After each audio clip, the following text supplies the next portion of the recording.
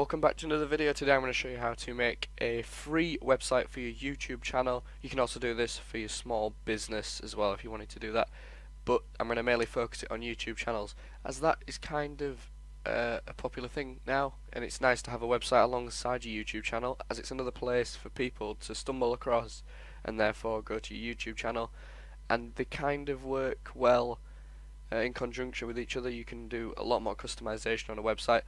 The actual website we're going to go to build this is webs.com. Literally type in www.webs.com and you should get to the login page. I think it may look something similar to this dashboard, I believe. Once you've signed up properly, you've got a few stages to do though before you get to this page, and that is the sort of simple starter bits for your website, but don't worry, you can change that a little later on. You can change things like the main design and stuff at the start. You need your name as well, and you'll need to put your domain in. Another advantage to this website over the other builders is that the domain has the inclusion of webs.com. All free websites, most free websites online include a sort of dot something, and I think .webs.com is probably the most professional or most professional sounding of them all. So I'd go for this one, webs.com. The builder is really easy to use. This is what I'm going to show you how to do and how to sort of make it link to your YouTube channel and things like that. So I've just made an example here. I've got 3 pages. You can customize the name of the page by going to the pages section, and then it'll bring up this my pages, and if you click rename page you can rename the page. You can add a new page, but I believe there might be a maximum of 5 or something like that with the free version, but that's not too bad. So you can include text. Text is easy, you can just drag it. You've got all the different places where you can put it. It's really easy to use. So if I just put it right at the top, I could edit this just to say title or something like that, and then it's really easy to use. The font is just so simple. Make it bigger, change the font, and center it. You can do something like that if you wanted. I've just done a few random things. We've got a button here and a button there, and I'll show you what these do in a minute. I needed something to link to another page, so I did this, and this links you to the graphics page. If I just quickly go on to the normal website, okay, so this is what it looks properly, and you can see that if I click this custom graphics thing, it'll take you to the graphics page, which is quite good. It means, I mean, people could easily click there, but they don't know what that's going to take them to, whereas there they can read up on it and then it'll take them directly to that page. I've also got a YouTube channel button. This button here takes you directly to the channel. That's easy. To do that, you need to go back to the builder first of all. So to make a YouTube channel link, you need to go to the other section. No, you don't. You need to go to the social section and you need to put in social links. This widget, double click on it, you can add anything. So if we click YouTube, you can click add link, and then you just put the username or URL. I find it's a lot easier to just put the URL because then you don't run into any problems with similar named channels. So you can do that, and it has a nice little button that if you click it takes you to your channel. I'm going to show you now how to make a subscribe button. So that's like a direct subscribe button that you can include on your website, which is going to be handy if you're making this alongside a YouTube channel. So you want to go to the popular section and click, drag the button icon in, double click or just click on it to edit it, and you want to first of all change the colour. Probably red is the best colour with it being a subscribe button. You can also click this star here and then click something like a tick, like I've done. I mean, you can put anything on there, literally anything. I don't even know what that is. I can't even tell. Is that a battery? I'm sat quite far away from the screen. That looks like a home. But you might as well have the tick. It's probably the most useful. So let's say we put something like subscribe to my channel on it. That looks pretty good, but it's pretty useless so far because we actually need to link it to the subscription link, which I've used in my example here. You want to click on the button and click the link, the blue link button at the top, and then you want to fill out this. This is in the description if you want to copy and paste it. http://www.youtube.com/.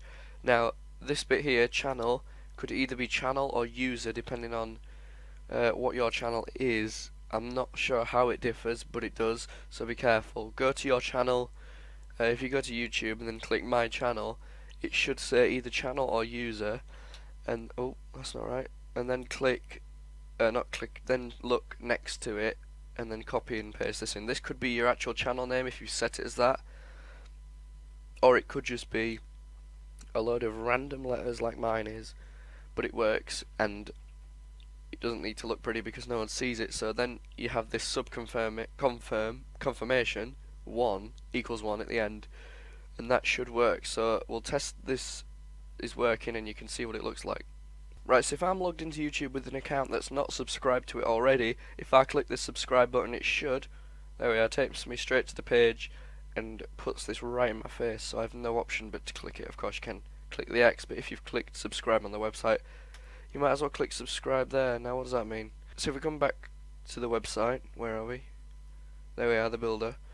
We can also add, well, I added a page that includes all my videos, which you can easily include on your website. You can actually watch them on the website. It still gets you YouTube views, obviously, but you're not watching them via the YouTube page. So if we double click on the video widget, which we've included here, which is included here on the popular section, double click it, and we can search any YouTube video and add it, which is pretty easy.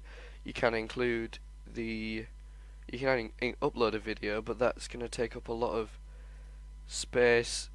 You can use a URL as well, so it's not too hard to include a video. You can easily include images. Actually, if I go back to the tutorials page, I don't know what's going on. Wait, no, there we have. Something's going on. If we go to the, I think I double clicked on the pages, but if I go to this page, I can show you with this space here what else we can do. Oh, hang on, might as well go back to the graphics page. There's already a contact form on it. So as an example, I use this. Submit a request. This is already on the website when you start it, and it's what's it called? Contact us. It's a contact us page. And this is quite clever because whatever email you signed up with, this will send the message to your email, which is pretty easy because it's all organised all in one place. And that's pretty much it. There's not much else to this website. It's really simple, as you can see. I didn't need to tell you that just to drag an image in, you literally drag it in, double click, and then upload an image. That's how easy it is. Same with videos, you can organise it so easily. Paragraphs and writing's easy. The only disadvantage is webs.com will spam you with a lot of emails. Be warned, it's a little annoying sometimes.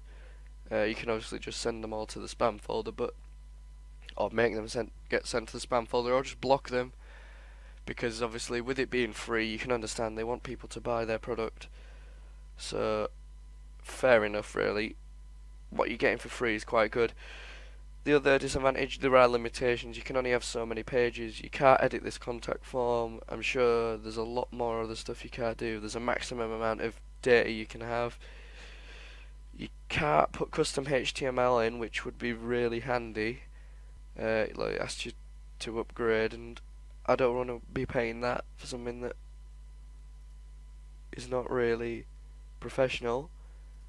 But that would be a lot handy if we could include HTML, because then there's a lot of stuff online that you can have. So this allows you to do a lot of stuff alongside your YouTube channel. It's a lot more customizable, and you can sort of create it as a hub if you've got more than one social thing, if you've got YouTube and other stuff, or if you've got a small business. So I hope you found this video helpful. If you have, please leave a like. It helps share or get the video around, puts it higher up in the search results, which is helpful. And leave a comment if you've got any questions. What the hell is that? That was loud. Java update available, I don't care. If you've got, oh dear, it's all going wrong now. If you want any of the info that I've mentioned, it's all in it should all be in the description. So you've got the link, the subscribe link, and all the other links that you'll need and all the stuff that you need. So if you've got a question, please don't hesitate to ask it in the comments, and I'll see you in another video. Thanks for watching.